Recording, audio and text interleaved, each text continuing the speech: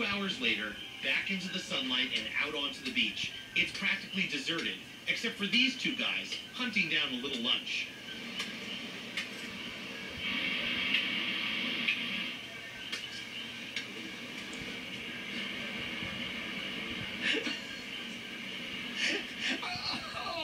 Oh, that's a mangrove snake. Are you kidding me? Look at the face on him. He's got a face like a screw bit. The mangrove worm may look like a snake, but it's actually a worm that can grow up to a foot long. These ugly little fellas spend their lives chewing on dead mangrove wood.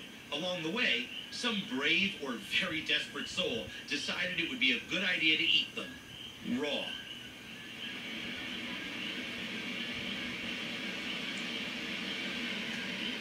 Very good. Delicious. I'm sure it is. I'm sure it is. And I was really excited about this until I realized that they were big, they were wood chewers, and they were alive. At least for the moment. The prep work is pretty simple. Just strip the wood pulp from the body.